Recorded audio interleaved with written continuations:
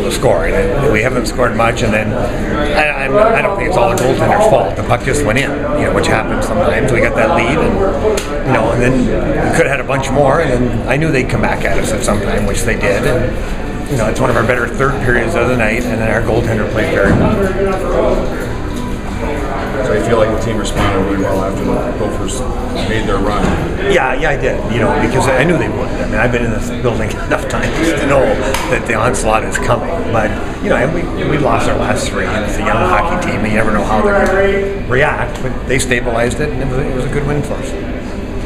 Talk about the play of goaltender. He was great, wasn't he? I mean, he was really sharp and focused and in front of the puck all night long, and so he can be that good. He hasn't been on every game, but that's the talent level he has. How about your defense as a whole? They played just as great as Palmisano. They did, and then we lost our big kid. He got hit. He's coming off a concussion, so we had to play with 5 the last 2 periods. That's tough in this rink. Do you know what your player did to get the misconduct? Yep. Said something he shouldn't have. Learn to keep your mouth shut.